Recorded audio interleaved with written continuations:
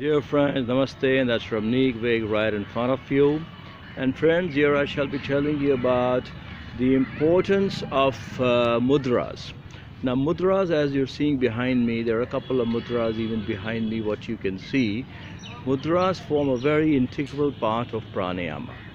Mudras are the position of fingers, what we use in order to do pranayamas.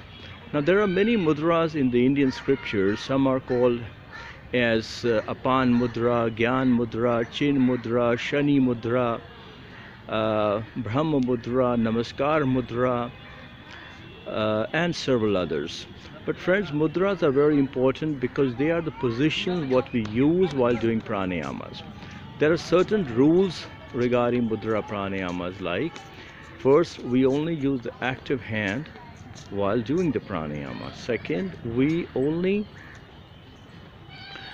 always start from the left nostril and we always end at the left nostril. Third, we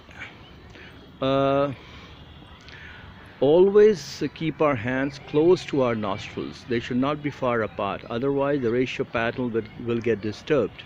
And very important that in a mudra related pranayama, you're only going to be using your active hand. The other hand is going to be dormant.